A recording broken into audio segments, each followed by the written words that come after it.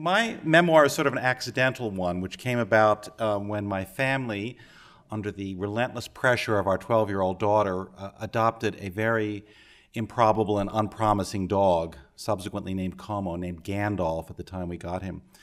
And he proceeded to wreak havoc of all sorts on our lives, particularly mine, since this dog was A, a master escape artist, and B, loathed men, especially me. I'm going to read you a scene about 10 days into our progressive nightmare when we gave up our own control and turned it over into the hands of a dog trainer who made house calls that had been recommended to us. I had a brief call with him. He lived in the Haight and had sort of a new age quality to him, which was a little unnerving to me, but we were desperate by this point, so we invited this fellow to come to our house. A few days later, Jake arrived wearing jeans and a black leather vest over a faded Grateful Dead t-shirt, with his long brown hair pulled back in a snug ponytail. Squat and moon-faced, he moved with a liquid, noiseless tread and spoke in the same level, soothing tones he had on the phone. I was struck by the fact that he didn't turn his attention immediately to Como, who circled him before moving in for a few exploratory sniffs. He was letting the dog get used to him, not exerting any pressure or expectations, giving him his space, as he put it. Phoebe, that's my daughter, and Sally, my wife, came downstairs and greeted him.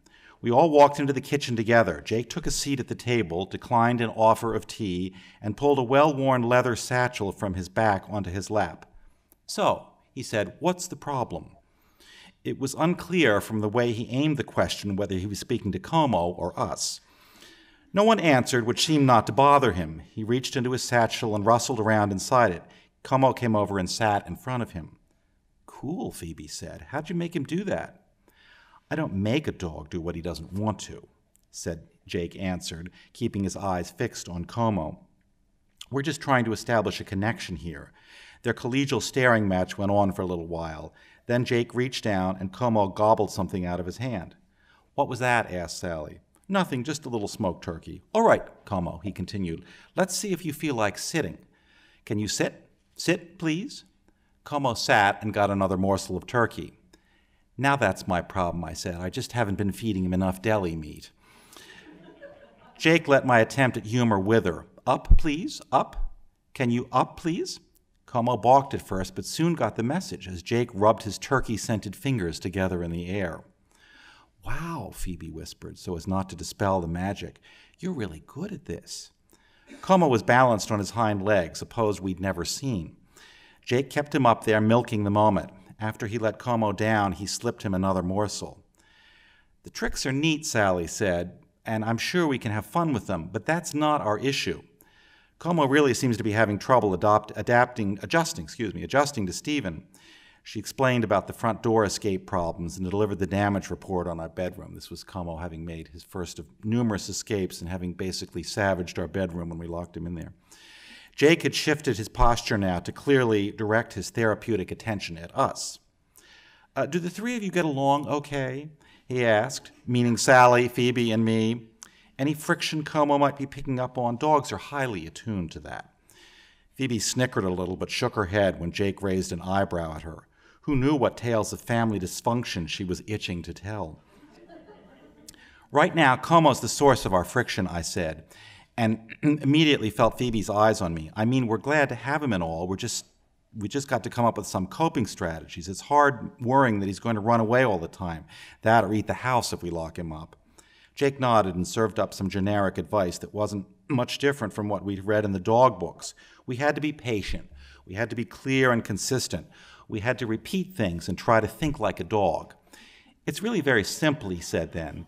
"We're the ones who make it too complicated." Listening to his smooth patter, I wondered how it played out with his own dog and asked him what breed he owned. "I don't have one," he said. "I live in an apartment in the Haight and the landlord won't allow them." The surprise must have shown in my face. Wasn't this like a swimming teacher who never went in the water? Jake had a prepackaged answer ready for me. "It's much better this way."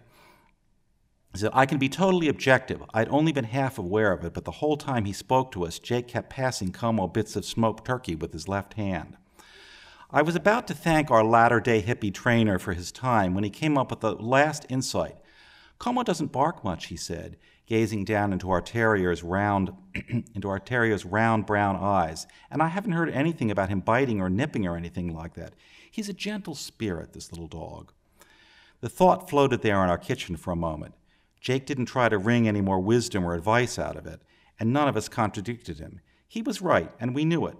For all the grief he'd caused us in the 2 weeks we'd had him, Como was anything but aggressive or hostile. Phoebe picked Como up, and we all walked Jake to the front door. I wrote him out a check for $85 and opened the door.